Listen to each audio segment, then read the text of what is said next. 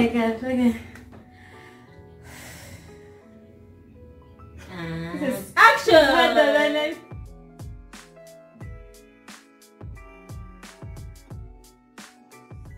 Hi YouTube family, hi, welcome back to my channel, welcome back to another video. If you're new here, my name is Barbara Birenjimponimpa and this is Patience Ankunda, and I'll be introducing her a little bit later on in detail. Welcome back, subscribe, watch the videos. So today I'm going to be launching a fitness series basically. Yes, fitness series, that chubby, I'm not fool you, yes. But anyway, so I'm launching a fitness series where I'm going to be sharing my weight loss journey as a person and my fitness journey, and interacting with different people that have helped me along the way. Maybe they can help you too. You can pick a tip or two or get inspired, pick some motivation, and a lot much more to learn. So without wasting time, let's get into the video. This is Patience Ankunda. Introduce yourself, please. Thank you, Barbara. Thank you so much for inviting me. I'm so excited to be a part of this fitness series. I'm Patience Ankunda, computer science in the making, a fitness junkie, and just recently a certified health and nutrition coach. I'm so excited for that fact. Yes, I have a fitness accountability page on Instagram. You can follow me at AFROCANFIT. As it is, it must be like down here or something, description. Or like up here or somewhere. I don't know. Yeah, so that's it from me. Yeah, so Patience, I met Patience a couple of years ago. We've been friends, and I used to tell her, oh my god, I want to work out. She plays squash too. Yeah. So I'm like, I should come for squash training. We always want to start, then you never start. So I was always in and out. She never even started at all. Not even holding the. I think it was only at the office where like she held the ball and the racket. That's why it stopped. Oh my god. She never went to court. Yes. Yeah. So I never reached the court. But I woke up one day and she was starting a fitness, what do you call it? A fitness challenge, 28-day. Yeah, 28-day fitness challenge, and it was lockdown, and I'm like, I'm sick and tired of starting and not starting. And if you remember, beginning of lockdown, everyone was working out, everyone was jogging. So I was those people who the president was like, stop jogging. Because but thankfully, she was not among the people who were on the bypass. No, not on the bypass. Not on the bypass. No, I had a safe jogging route, but those guys, too much. So I decided to just start and be consistent, because at least over time in the other habits and other things I've done, I know with consistency you actually achieve. Nothing comes easily or overnight, and you people, it's so easy to gain weight. Like I woke up and I was fat. Like I didn't seem, today I've increased by, I just woke up and I was chubby, yeah, and I feel good in my skin, but I want to feel better for myself, also for my health, because I'm not growing any younger. And I know that if I don't work out now, with time, all these tiny habits I've been doing, eating the foods I've been eating, they catch up with you. So I needed to start getting healthy right now, and make it a habit, and also fall in love with it. It's one of those things I'll be like, oh my god, I've not worked out today, I feel so bad. Anyway, so I'm going to be asking Patience a few questions, Pressure, relax. So I'll be asking her a few questions. Yeah, if you can relate, please let us know in the comments below if you've been in a similar situation, if there are any tips that you have, share with us, if you pick something, I don't know, basically share with us your thoughts and what you think. And before we even proceed, just subscribe. Hit that button down there. And notification also. It's here. It's down here. Yeah. Somewhere down there. So subscribe. I'm going to leave her, she'll tell you more about her, what she's doing and how she's helping others, people like me. I mean, right now, you people, I can wake up and work out on my own, like empowerment. Yeah, on my own. So that's what I'm all about. Yeah, let's get into the questions. What do I start with? So for starters, tell us about your weight loss journey. When was that point when you decided that I need to do this, I need to lose weight, I need to get fit for myself, and why? Well, for starters, I have not always been the fittest or been my ideal weight or being small, but all through my life, since I was like, I think I remember like when I was 10 years in P5, I felt so insecure about my body. I think hormones were just kicking in. I felt fat. I felt my thighs were so big. There's actually a night when I wanted to cut off my thighs, like I was young, and then I just cried. I wanted to cut off my thighs. Like, it was so devastating. I used to like pray to God that someday I just wake up and I am small. You know, like back in primary, we just felt like small was the thing, like being thin, yeah? So I felt really out of place at school, and I just wanted God to just perform this miracle for me, because you know, like in movies, they make it seem so possible. Yeah. So at that time, I thought like, you know what? I'm going to dream. I'm going to make wishes, and God is just going to grant me this. But every morning, I'd wake up and still something. I'd cry before I go to school. You know, putting on that dress and bring all these tattoos on your stomach, and then you put on those PE shorts, and as you're walking, just walking, and the thing is like going up your thighs. I felt so bad. But the story continued even in high school. Like, it even became worse than the freedom of like buying your own things, the freedom, you have your own money. So you know, you'd be at the canteen the whole time. I grew fat. I think my weight just kept on like by 2 kilograms every time. By 2 dollars. There was no time when it was like 66, 67, 60. It was like 66, 68, 70, 72, like it was in twos, and it was so frustrating. I'm back from school, of course you're reduced weight, but then by the time you go back to school, you've gained, because you know, food at home is another story. But then all through, since primary, since high school, I was playing sports, and you'd think that the sports would like do something for me, but it never did. Like I'm active in sports, yes, but I'm not really like intentional with the sports in losing weight.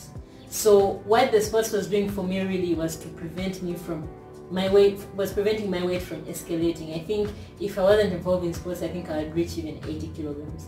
So back in 2018, I think when I traveled to the UK and came back, I hit 75, and I was like, what? You know, that realization, like, oh my God, what have I been doing? I just spent like a week and a half in the UK and I've gained like 4 kilograms. Oh my God, it was so devastating. I was like, no. But of course, that was the end of the year, 2018, coming 2019, New Year resolution. I'm going to lose weight. I'm going to do all these things. I'm going to do exercises.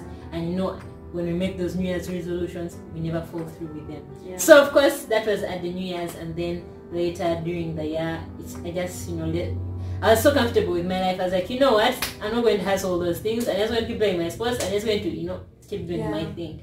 But then I think in May last year, I decided, you know what? Let me change what I'm eating. But now when I changed what I was eating, I stopped being very active with sports. Like, I'm not really very, very active. So I did lose like 3 kilograms. I went from 75 to like 72. And that was what I was the year before. Like for the whole year, it was just 72, 71, 72, 71. But then I wanted to make a change. I didn't even think it was possible. So I changed what I was eating. I remember when I used to come to office and have all these sandwiches and whatnot, and this guy was like, hey mama, she's eating healthy, but hey, I was not like intentional now on my exercises. So the eating just did little, didn't do so much. So then my cousin's wedding came in September 2019, and I put on that dress, and I just, you look good, but you don't feel it. I just did not feel it. I was like, you know what, I don't want this feeling ever again. Like, never. Like, you put on a dress, and then your stomach is all like up there, and then like there's that cup lying down there in your belly, and you're like, man, I know it look good. That face is G, what those things, but no, I did not feel good. And then I had to travel again. I came back, I still gained weight. Like, it was so stressful. But then in October, I was like, you know what, enough is enough. I settled down at school. I was like, you know what, this is it. I have the money that I needed to now go to the gym. I found a gym around university, Uganda Christian University. Shout out to y'all. I found a gym, 5,000 for students, very well equipped. The ambience is so nice, the atmosphere, like everything is just so nice, and it's very well equipped. And then I purchased things that I needed to eat. Like now I was eating between May and September. Now I went ahead with that at university.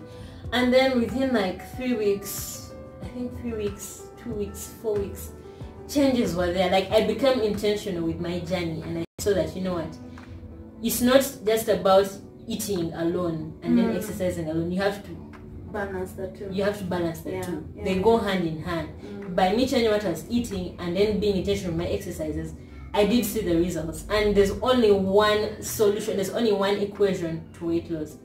The less calories you take and the more you burn equals weight loss. That was it. So I just, you know, that whole realization was like, oh my god, like it now makes so much sense. Because on Instagram you see these many fitness inspirations, they've lost all this weight and they're saying they've taken like 2 years. It was until like I got comfortable with the fact that it may take me like 2 years actually reach where I want to go. That's when, you know, things started. I'm okay with my progress. But when we want quick results, we get very disappointed and just jump off the journey. So I'm comfortable knowing that probably it will take me like 2 years or so, 3 years, but I have so much to look forward to, and now it is just moving forward. Like ever since then, I've not looked back. Yeah. Not these things you see online. Lose weight, 7 weeks. YouTube. I lost 10 kilograms the natural way. That's How long? So for from 75 till 72, 71, it was from like May till, because it was just the food, May till like September. Yeah. And then I remember when I started when I was intentional with my journey, I was like 72 there. And then by the end of the year, of course it was October, so I was like, maybe at the end of the year, at least I should have lost like 1 kilogram, because I didn't think it was possible to even lose more. By the end of the year, I reached 66. I was like, that's a lot. From 72 to 66, it was a lot. Yeah. Then January came, I reached, I think by February I reached 64. I saw 64 on the weight scale one day. And you didn't believe it. But then we went for lockdown. And the food at home. I'm sorry to blame the food at home. But that was the only time I saw the 64. And now it's like I'm just maintaining my weight. And now I've been like 66, 67 since then. Like 66, 67. No, we all went through that beginning of lockdown, because we're not used to like staying at home and eating and not doing all these other things that we do in our busy lives. Yeah. So that's it. That's your job. So yeah. Well done. Inspired, guys. So all you guys, you need to know it takes time. It really does. I am those people who have searched on YouTube how to lose weight, and you find videos tagged with drink this, you will lose weight overnight, like lose belly fat in 14 days, and you think it's going to just do this exercise like and you will lose the weight. No. It doesn't work like that. No. It's a process, it's a journey. Yeah, so we're going to get more into what she's been doing, you know, now you know how long it's taken her, and she's mentally ready for that journey and how long it's been. So the sun is blessing us, it's coming to golden hour, so you know, it even look brighter. So moving on to the next question. Like I told you earlier, I was part of the 28-day challenge, her first, what do you call it?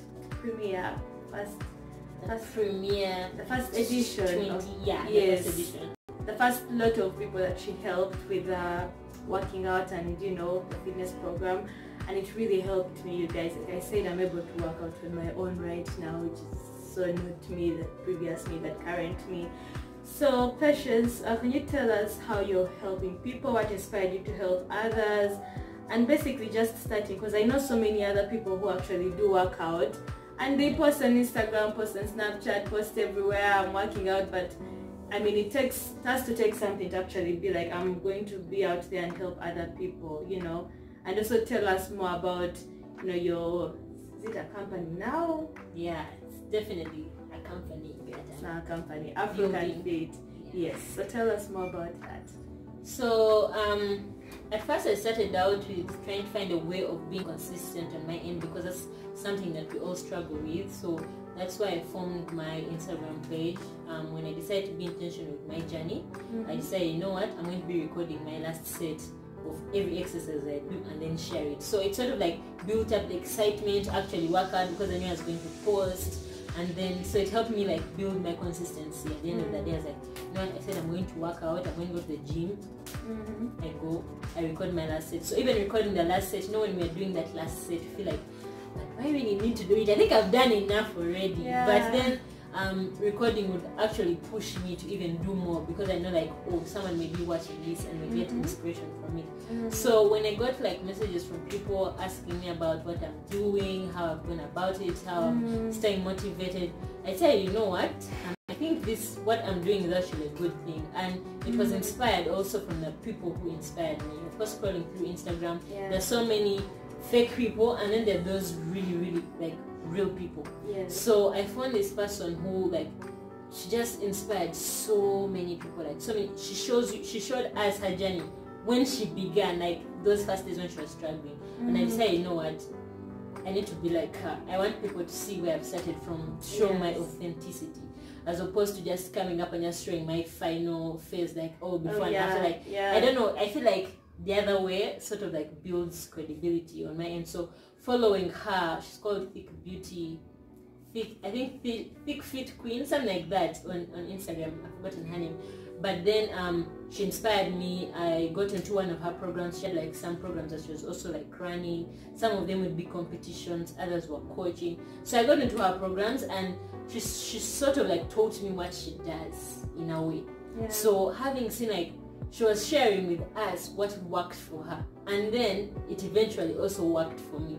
So I didn't want just to information on my own, like, okay, it's working out for me, and then people come asking me what is making these changes. Like, everyone is noticing, like, I've lost the weight, things are fitting, like, better and stuff like that. So I said, you know what, let me also do this, but for my local people, like for my people at home, because she's in USA. We speak virtually, but then bringing something like closer to people, like her program, like closer here would be best. But of course, tailoring it for the Ugandan vibe, because our things are sort of like different from that side. So that's what brought me to start AFROCANFIT. So AFROCANFIT just took over from my Instagram fitness page. I branded it, AFROCANFIT. Afro, I think it's like, it speaks for itself. I wanted, I just decided to go to what they call it. I decided to go Afro recently, and I've loved my Afro look. So I decided, you know what? Instead of saying like African feet, that is so cliche, African, and I know Afro, and then Afro. It was going to be like Afro feet, and I was like, Afro is the identity of Africans. It's only Africans and African Americans, or anyone with African identity that can be able to pull off the Afro. And I'm like, you know what? Afro speaks for itself. Afro is African, so Africans can be fit. So Afro can be fit. So Afro can fit. So it sort of like just made sense. Afro can fit.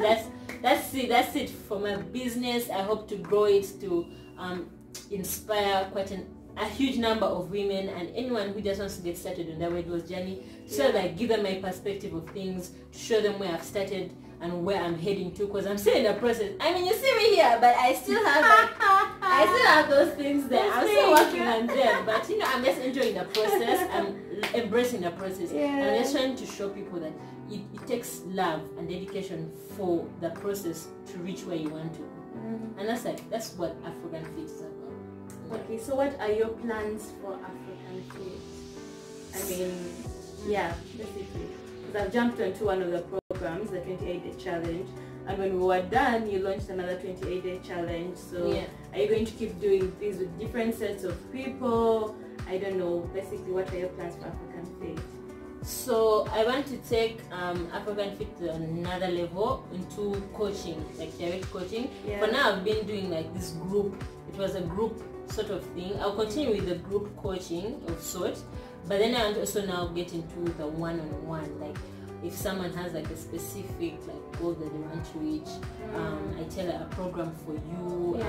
I share with you resources, tips. I just be like some sort of like guidance. When I just recently finished my certification on health and nutrition, there's a lot that I learned. Even so many things I had to unlearn, things that I thought I had to know, but then I've learned so many things that I'm really excited to share with people. Like, I'm just going to be like a one-on-one mentor for weight loss, because I'm going to be focusing on weight loss as opposed to like the general bodybuilding. Bodybuilding stuff. I'm just going to be a mentor, an accountability partner, accountability coach, just to guide you, support you, listen to your challenges, help you make these lifestyle and behavior changes, because it's a journey. You don't just wake up one day and you're like, you know what, I'm going to just start being healthy. It takes a process. You need to learn the process, the changes, the small changes you have to keep making, so that you make like a lasting impact for yourself, not these temporary things. So that's like one aspect of AFROCANFIT. It's the accountability coaching, and then there's the group coaching, which is like there'll be like a challenge, and then whoever wants to jump onto the challenge. So this is a group thing, Once in a while I will throw in some tips and stuff, but then the community that is built around the challenges, the people there themselves are giving a lot of advice, encouragement. People have been sharing like their wins. People have been losing like 5 kilograms, 10 kilograms. I don't even believe it. I was like, what? My program is actually working for these people. And like people have been motivating themselves. So like there's going to be that group thing where you could sign up for a challenge. Hopefully there will be like prizes coming soon. So when you jump onto a challenge, having a prize sort of like also pushes you to, you know, because I've been there, I've participated in some challenges and money. There's a way it motivates you. There's a way prizes motivate you. But of course, even if you don't win, at the end of the day, you've still like reached a point of consistency that you want to continue with, and that's what's like. That was the biggest prize for me. When I took part in this challenge, I was like, you know what? The money is just a bonus. Like if I actually do like have the best transformation, then it's just a bonus to like help me with my journey. Maybe like purchase like yoga mats or resistance bands and stuff like that. But even if I don't, it's sort of like pivoting me towards the next level of my journey. So so apart from the group coaching and accountability one-on-one, then there's apparel. I will be having my own fitness accessories coming through with my own brand. I'm someone who loves quality, so my things are going to be quality. Soon to be launched. So just keep watch. Yeah, okay.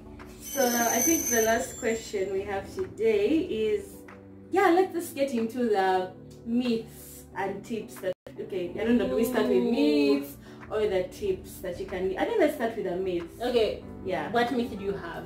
Like, do you know like any myth that you've heard about like weight loss or dieting?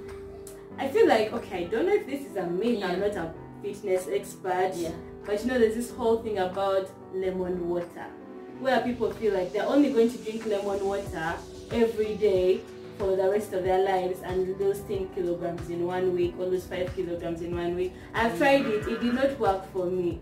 So I think that's a myth. Definitely a myth. Like honestly, there's, like I mentioned before, there's only one equation to losing weight. First of all, you cannot spot reduce weight. It goes generally. You can't spot reduce fat, sorry, not weight, because weight is a composition of muscle and then fat, and then you have water retention, so water weight. So the weighing scale is actually not even the best way to measure your progress. It's best to use the measuring tape. So if you can invest in a measuring tape, then good for you. But a weighing scale has so many variations. One day you step on it and you're 60, the next day you're back to 62, and then you're like, oh my god, I've gained so much weight.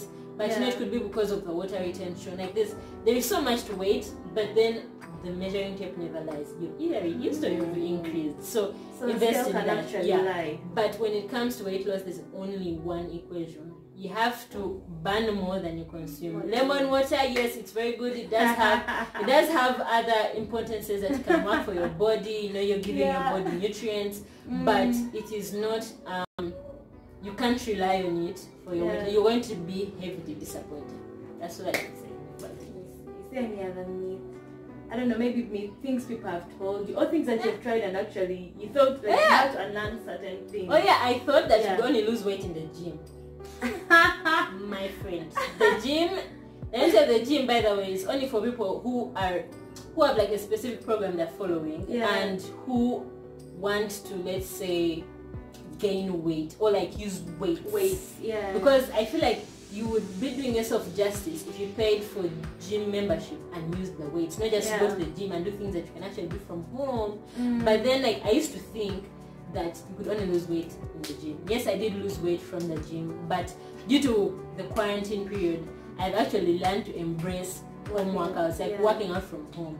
All I need is my fitness accessories. I just need my resistance bands, my skipping rope, and my mentality, and I'm good to go. Like, I think home workouts, like, I don't know if I'm going to go back to the gym unless I'm going to be growing my booty. That's the only thing that's going to take me to the gym. I'm one of those people who procrastinated my weight loss journey, saying I have to save up for gym membership, and I actually walked to like 5 gyms, see which one is close at home. Then they're like 150 per month. Then I'm like, but this month I'm going to be busy. I don't know if I'll max out. You know, it's basically your mind. Like, I was limiting myself. Like right now I have my yoga mat, I have my 2 kilogram weight, I have my skipping rope. And unless you're actually going, unless you're actually going to use the weights. And I advise you to go to the gym. The gym is a very slow place. Also, if you're going for like aerobics classes, those group classes, yes, the gym is very, very necessary for that. But like if you're just going to go and do like skipping in the gym, maybe unless you don't have the skipping rope at home, if you're going to go and do sit-ups or like crunch, there's so many things you can do at home. No, seriously, you spend a lot of money in the gym and you don't even use that gym membership to like cater for all your needs. If you want to go to the gym, go there to lift weights, and also don't go to every machine. You have to have a plan. Have a plan for yourself. Maybe the other myth is what is doing sit-ups will reduce your stomach. So it's a lie. It's a lie. Let me tell you, guys. All the sit-ups are doing for you is building your abdominal muscles. It's just only building, like those isolated workouts, the squats, the abs. They're just like building the muscle. But if the muscle is hiding under the fat, so unless you're making changes to reduce your fat, the fat's not going to go. Yes, you'll be building your abs, but they're going to be hidden by the fat. That makes There's sense. only one way to reduce your belly, and that is by doing cardiovascular exercise, things that get your heart rate up, to the extent that fat starts to get burned. So skipping, HIIT workouts, sprints, those are like the 3 most effective ways to burn fat, because fat goes all over. What are HIIT workouts for those who don't know what they are? Also, HIIT workouts are high intensity interval training.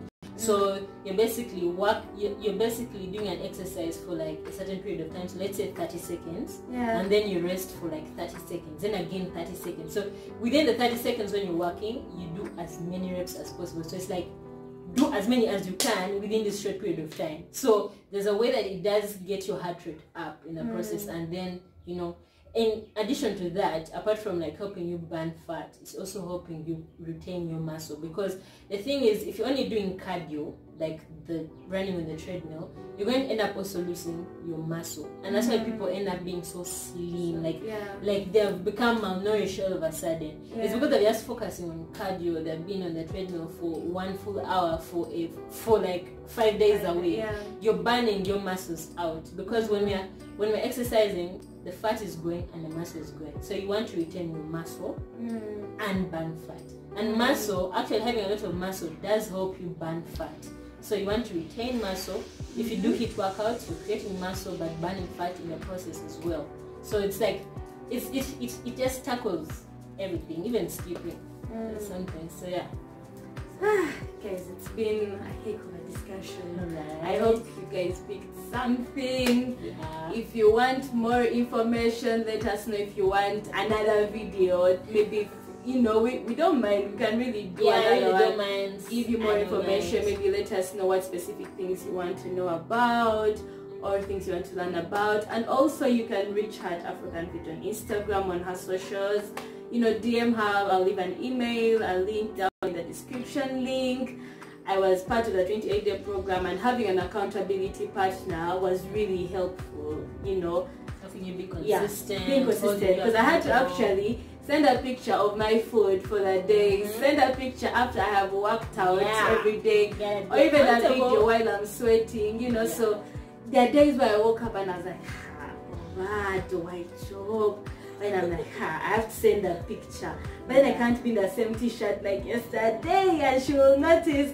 So So I had to get out, work out, and you know, you have to be also honest with yourself. Yeah, at the end of the day, you have to be honest with yourself. Be willing to do Be willing, and it starts with you. Like, you just have to make up. Because I only do so much. Like, I'm just there to hold you accountable, but all the work is done by you. Yeah. You will see the results you want to see as long as you put in the work. That's true.